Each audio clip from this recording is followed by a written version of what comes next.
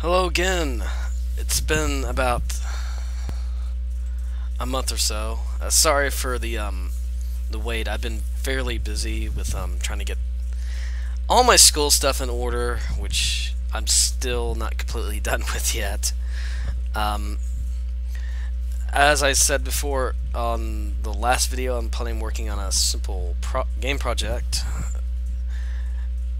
which I was hopefully gonna work on through the remainder of the summer. But apparently, so I'm gonna have to work on it through first part of my senior year at college. So, oh well. What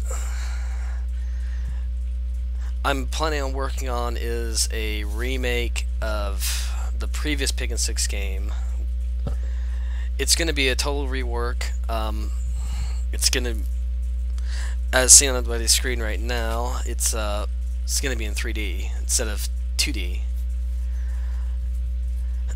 So that adds a whole new dimension to things. For now, it basically functions as a regular Pig and Six game. Like if you collect one of these boxes which represents sticks, it gives you 1 point. If you keep collecting them, it'll just keep giving you points and stuff like that, which is pretty basic. Because Pig and Six is fairly a basic collect objects for score game. Let's collect a few more.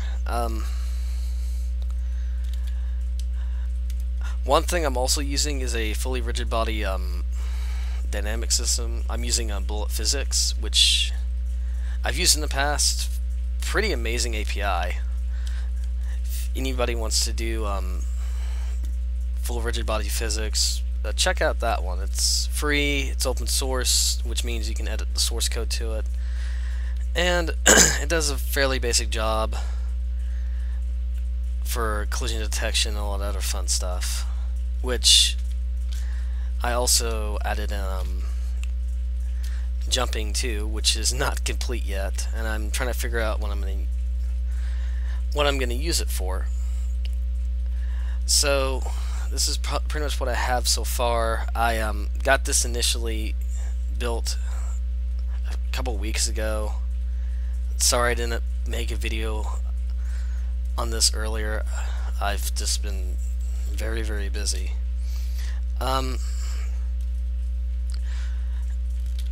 Alright, let's discuss the plan for the next few videos.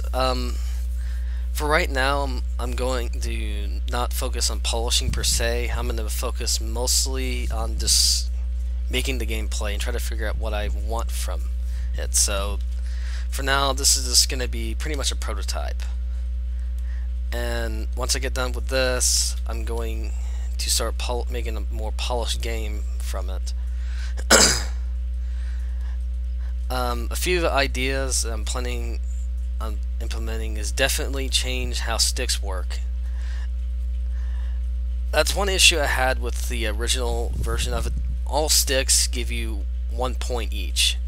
Let's say if you want to add in different types of sticks that give certain points, say add in, say, one stick that gives you 5 points, another one gives you 10, then 20, then maybe a stick that basically either could potentially give you a whole bunch of points, however, if not, take off a bunch of points.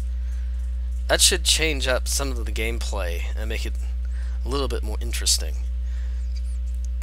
Another idea is to add in well, because it's a collections game, like collecting points per object, maybe collecting as many, say, sticks as fast as you can from a timer, which would be add another difference to the gameplay itself. Also, you can add in, say, pick up a certain, God, what's the word for it? a certain amount of sticks. I forgot the name of it. Quota. Yes. Collect a quota amount of sticks. Then there's also another thing is all of us love competition. Why not add in, say, AI players to it? That should pretty much change up the gameplay itself and make it a little bit more interesting than it was on the previous game I'm working on. This is pretty much it. I'm going to post a download link for this version of it for now, and hopefully I'll have a few of the things I said in this video implemented. I haven't written down a document because I've been thinking about the gameplay and how to improve upon it significantly. Well, hopefully this will shed some light on what I've been working on, and I will see you all later in the next video. Y'all take care now.